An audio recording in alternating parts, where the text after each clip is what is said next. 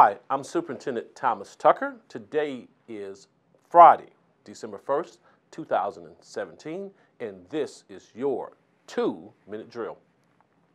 First, I want to thank all of our student athletes who are out for winter sports, and a big thank you for our coaches who are really helping to develop our young men and our young ladies into fine athletes and fine people. So Viking Nation, please come out and support our winter sports athletes.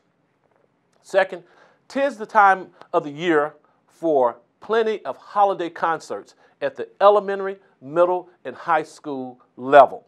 We're going to have a plethora of concerts, band concerts, and musicals that will be happening over the next couple of weeks. So Viking Nation, please come out and support our musicians, our student musicians, and our staff as well. Just a great time of the year here in Viking land. On Monday, December 11th, we will have our second business community partnership. It's going to take place at the high school in our cafeteria at 8 a.m. We've invited many of our business partners who support Princeton City School District every day. We've invited them to come out and hear about the great things that are happening here in our district. And as usual, we'll have great student performers as well. So we're excited about that. And community members, we want you to come out and really say thank you to our business partners and our great students in our business program as well.